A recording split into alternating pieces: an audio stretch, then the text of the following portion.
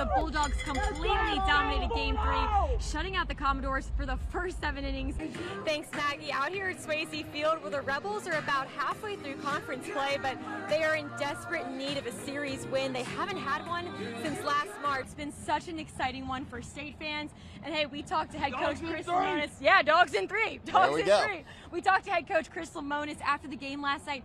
How could you forget Will Bednar's pitching the game of his life? But it's a new day, and we can only soak in the glory for so long. Bulldogs back in action tonight against Virginia, and spoiler, this one was wild too. This was a game that was back and forth all afternoon. It's such a big win for you guys in conference play. What ultimately worked in the second half? Well, just our you mentioned that record crowd earlier. I think that had a lot to do with Mississippi State's success here in Omaha. I mean, it was truly incredible.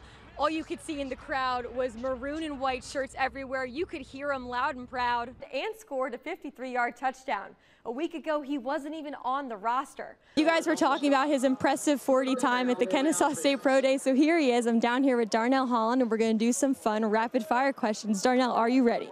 But in the bottom half of the inning, the Bulldogs answering right back. Cameron James with a solo shot of his own, his team-high 8th home run of the season, ties this game right back up. Picking up right where he left off, though, with the first touchdown of the day.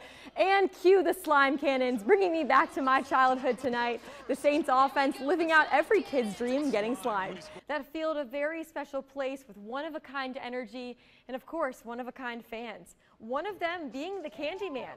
If you've been to a game in Starkville, he's impossible to miss. Also known as Ron Caulfield, he makes his rounds all around Duty Noble, giving out candy to fans big and small.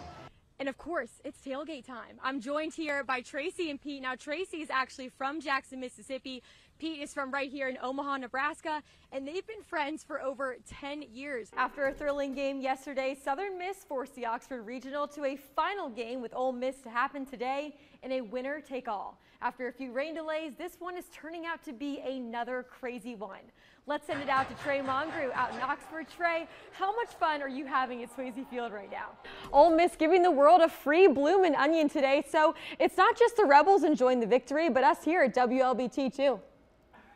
The chance to make a statement on ESPN, but most importantly, the chance to get back in the win column after 2 weeks. The Tiger offense took nearly the entire first half to get anything started, and when they did, things were few and far between. The Jackson State baseball team went into this year wanting more. After last season was canceled due to the pandemic, they wanted to make this one count. Before they knew it, the Tigers were on their way to an undefeated conference season. And then they did that.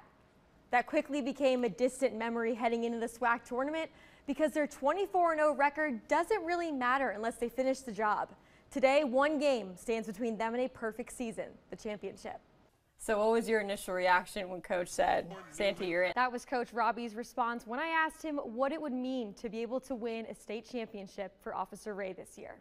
That opportunity for the Jaguars starts tomorrow against Northwest Rankin, but no matter how Madison Central's season ends, 2021 was for C. Ray, and we'll continue to keep him in our thoughts and prayers. Well, if you know anything about Coach Prime, it's that he does not lack confidence. And with yesterday's win over Grambling State, that's now true for his team as well. Coming into this matchup, Grambling had not lost a game at home since 2015, and JSU had not beaten them in nearly 10 years. One adjustment so far started at quarterback. Quincy Casey will get the start for Saturday's homecoming matchup against Alabama A&M.